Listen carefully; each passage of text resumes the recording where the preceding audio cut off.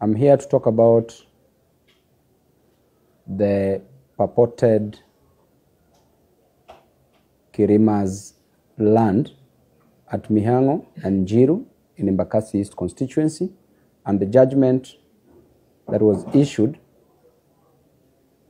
by the Environmental and Land Court just recently. And I'm here with new development, which is a sigh of relief to my constituents. I want to give assurance to the Embakasi East residents and Kasarani residents, the Kasarani constituency residents, that there is light after the tunnel. That number one, the said land in question with an original LR number 5908/8/1, the original LR number 5908/5/3,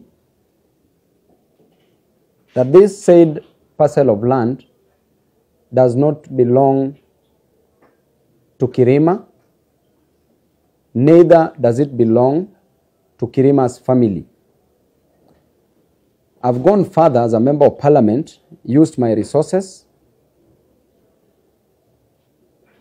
I've done my investigation, and today I'm here with the relevant documents showing the original owner of the said parcel of land, and we've gone further to bring this person all the way from Italy.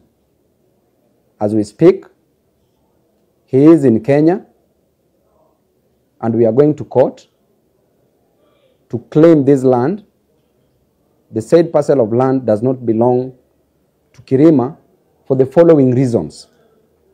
Number one, proof of ownership of land is by having a title deed, or rather producing a title deed before a competent court of law. The document that I have here is a document that was drawn in 1966.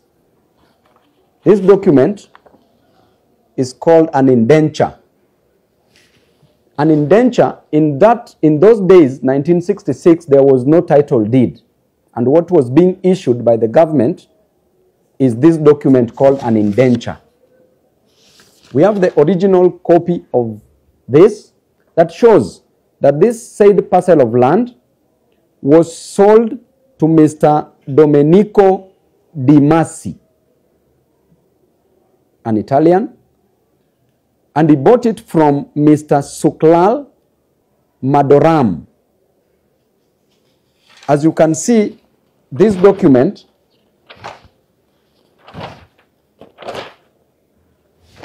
the said parcel of land in question, the original LR number was 5908/5/3. The current LR number is 5908/8, and that is what was being contested in court.